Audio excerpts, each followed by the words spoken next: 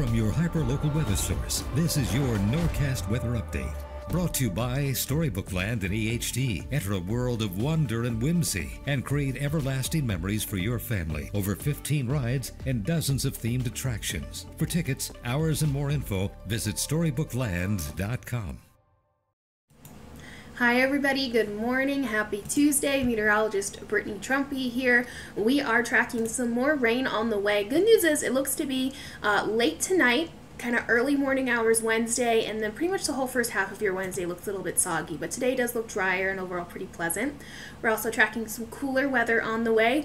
By the end of this work week, or I'm talking about maybe Friday, Saturday, we're going to be seeing highs in the low 70s, so some kind of a sneak peek into the fall ahead of us as we look forward to the end of this week. And of course, we are continuing to track Hurricane Lee as it makes its approach closer towards our area later on in the week, closer to the weekend. I'll have details on the specifics for that in just a minute, but for today, it looks beautiful.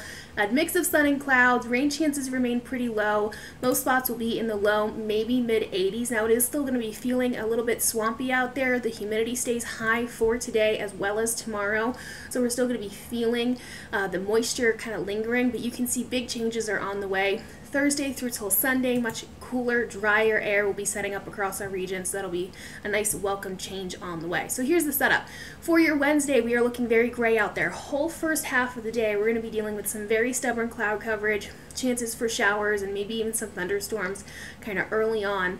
That's going to really help to limit the air temperature. So our highs on Wednesday will be staying pretty much in the 70s, so already some big changes on the way as early as tomorrow. So let's set everything into motion. Again, right now, a mix of sun and clouds out there. We do stay dry for most of this afternoon, but maybe after around 1:30, 2 o'clock, you're going to see a couple of storms kind of pop up through Delaware and try to move across the bay and into South Jersey. A lot of that activity is not going to succeed. We do have that Cape May bubble that everybody likes to talk about, so the rain chances do remain very low for today, but you can see that after about midnight tonight and into early tomorrow morning, that's when we're going to see things really start to shift. We're going to see a better chance for a line of storms to kind of roll across the area. That moisture will stick around until early Wednesday, and then we're going to see more chances for some more scattered activity Wednesday afternoon and into the early evening. So pretty much for Wednesday, you want to keep the rain gear handy and keep an eye on the sky as we continue to see more chances for rain on the way throughout not only the first half, but even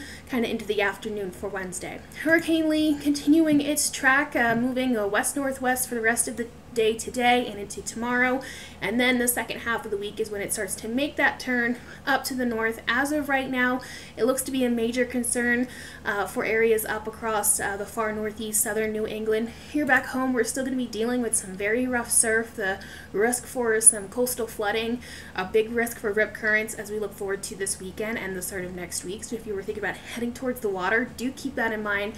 Waves are going to be really rough, the tides are going to be higher, so some flooding is going to be a concern. But as far as direct impacts, that looks like less of a possibility as we continue to see how Lee kind of works its way up to the north. We'll kind of pinpoint some of those details, but for right now, it's really just coastal issues that we're looking at here across New Jersey.